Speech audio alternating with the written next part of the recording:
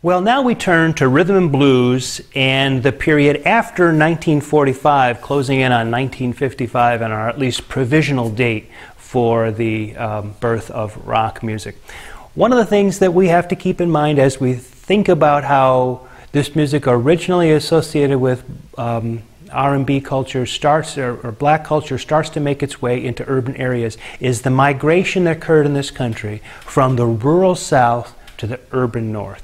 The idea that blacks who were working in rural environments in fields and doing farm work and that kind of thing would get on the train and go to the end of the stop wherever it landed north, and that place north might be Chicago, it might be Detroit, it might be Baltimore, it might be New York, but whatever, they wanted to get out of that kind of life and into the increasingly available faculty or factory and service jobs that were available in the big cities. And this was especially the case during the Second World War, where everybody was being pulled together to build the things that we needed to compete in that war. So there was a giant migration into the cities.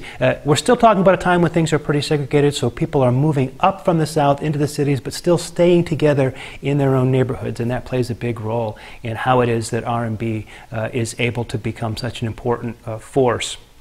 Well, once these people are all in these areas, there are independent labels, and now we start to talk about indie labels, independent labels that start to take advantage of this. These people are here, they want to hear music, we will put out records that they will perhaps buy, and this is how you get these independent labels, which are mostly regional, mostly in certain cities. So we can talk about places like Chicago and New York and Memphis and Los Angeles and these kinds of places. Baltimore, you name it.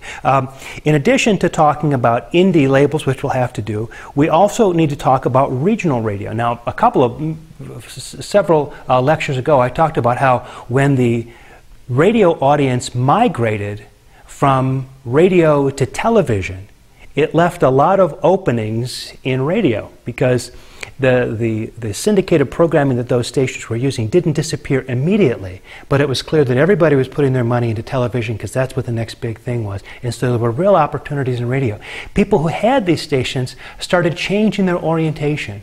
Rather than being a local affiliate for a national network, they started to think regionally. They started to think, well, if I'm going to sell advertising, how can I sell that to some kind of a group right here locally? And it turned out that one of those groups they could sell advertising to was the black community. That's a fantastic story of this moving to television, making opportunities for radio stations that could now focus on rhythm and blues music. So we'll talk about that in just a minute. For now, let's go through the story with indie labels and the rise of R&B.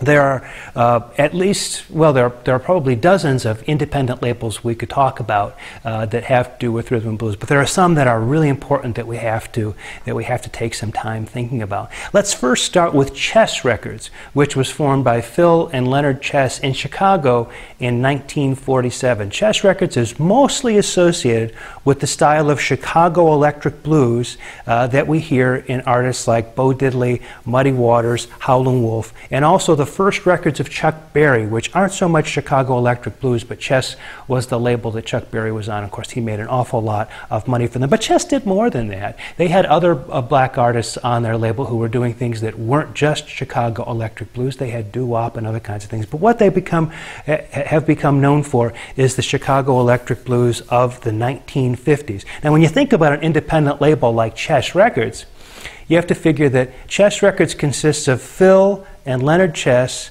and maybe a secretary who answers the phone and does all of their paperwork for them. They've maybe got a couple of rooms of offices, and so they do their office work by day, and then at 5 o'clock they clear all the desks away and create a space in the middle. Somebody comes in with a tape recorder and they actually do their recordings there. Now, as they started making more money, they were able to get increasingly better facilities, but these independent labels, I mean, they are really just living on a shoestring here. They're having their records pressed in order to get them distributed limited. You basically are going around to record stores yourselves with the records in the trunk of your car, distributing yourself. So there's certain limits to how much business you can actually do if the way you're doing it is these very limited circumstances. And so this indie status had a way of sort of keeping indie labels small. In fact, there's a certain kind of penalty that can come to you if you actually have a record that gets too big too fast. But we'll talk about that a little bit later. Now, in distinction to chess records, which was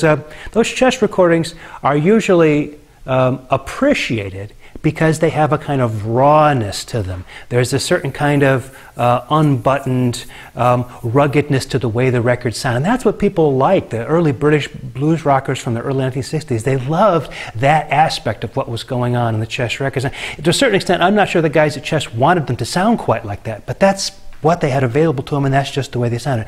But it became the mark of what a Chess blues record would sound like. Now, in distinction, in sort of contrast to that, we turn to Atlantic Records, which was formed just a year later in New York by Ahmet Ertegun, who would become one of the most important people in the music business in the second half of the 20th century, and Herb Abramson. That was a slicker, more traditional approach to R&B. Traditional in the sense that there would be arrangements done for tunes, so the artist would come in reading charts. There would be professional session musicians who would do these sessions. Whereas opposed to Chicago at Chess Records, people would show up for the session. They'd kind of make stuff up as they went along. And this was really kind of an imitation of what how a mainstream pop recording session would go. And the people at Atlantic Records tried to get the best possible sound they could out of their recordings. They didn't want them sounding rugged. They didn't want anybody to say, what a fantastic raw sound. Of course, they'd like the kind of a raw performance, but the actual sound of the recording they were very particular about. And Atlantic had a guy by the name of Tom Dowd doing all the engineering. And Tom Dowd has become one of these legendary figures in the history of rock music for being one of the first guys to really master the recording studio and get some great sounds. In fact, we talked before about Les Paul and that first 8-track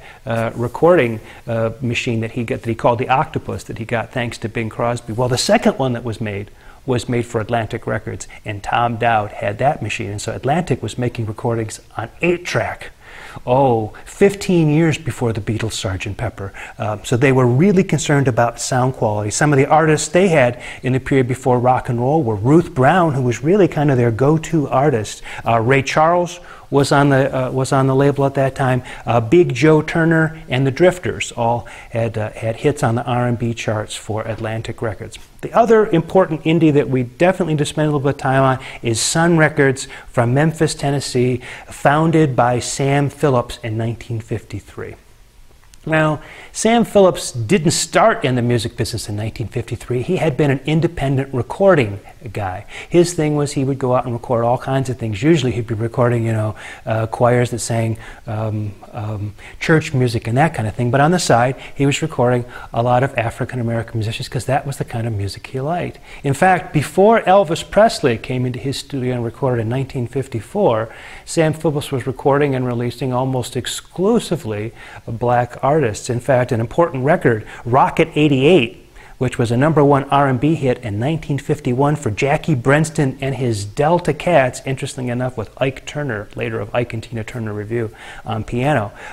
That record was actually recorded by Sam Phillips in his studios in Sun, but then leased to Chess Records, who released it in 1951 on the Chess label. They bought the rights to the recording from Sam Phillips. So he was involved in doing a certain amount of that. But when he got his own artists, maybe his biggest artist early on was Rufus Thomas, who had some hits for him on the R&B charts. But then he was famous for having signed Elvis Presley in 1954 and then having sold Elvis's contract to RCA. Other artists he had later in the 50s, Jerry Lee Lewis, Carl Perkins, Johnny Cash, was also, and Roy Orbison were also on the Sun label in the second half of the 1950s. But that gets ahead of our story. Other important indie labels in R&B, Specialty Records in Los Angeles, started by Art Rupe in 1945. He would later release all of the singles by Little Richard. Imperial Records, also in Los Angeles, started in 1947 by Lou Chudd. He would release all those Fats Dominoes records, although all the Fats Dominoes records were recorded by Dave Bartholomew down in New Orleans. And then interestingly, Dot Records in Tennessee, run by Randy Wood and started in 1951, which released the records of Pat Boone, of all people. Interestingly, the story about Pat Boone is that we like to think about him as being exclusively appealing to white artists, but Pat Boone actually had a bunch of hits on the R&B charts. Now, we want to just take a minute to contrast those indie labels, Chess, Atlantic Sun, Specialty, Imperial, and Dot, with what would have been the major labels in the 1950s. And those labels were, and the slide will come up and you'll see these as they go by, Decca, which was started in the UK in 1937, Mercury out of Chicago, RCA Victor out of New York, Columbia out of New York, MGM affiliated with the Hollywood studios out there in Los Angeles, also Capitol out in Los Angeles, which was taken over by EMI, the British label, in 1956. You can see the artists that are affiliated with each of those major labels. Those labels, when they released a record, could get it into national distribution almost immediately. The indie labels were regional. It was very difficult for them to release anything nationally. And so you had these fantastic major labels that were focusing almost entirely on mainstream pop, and that left room for these independent labels to focus on R&B, mostly not bothered too much or harassed in any way by the major labels, until rock and roll hit, and until these R&B labels started to sell big numbers of records. Then all of a sudden, the majors took notice and they were going to start fighting back. But that gets ahead of our story. In the next video, let's talk about the role of radio and the rise of R&B.